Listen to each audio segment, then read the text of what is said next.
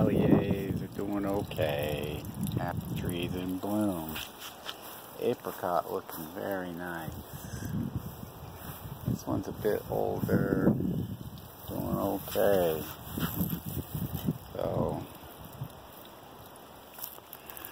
one thing that makes things a little bit easier is to just rub off some of these new ones that just come in right now. Just pull these off, because you don't want this stuff in here, and you don't want to have to cut it off later on.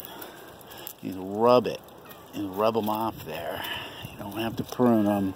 If they get too big, the trees put a lot of effort into it, right? But if it's not too big, because you rubbed it off, then it just comes into these branches, your framework of your tree, of your beautiful espalier. Yes, that's a snake.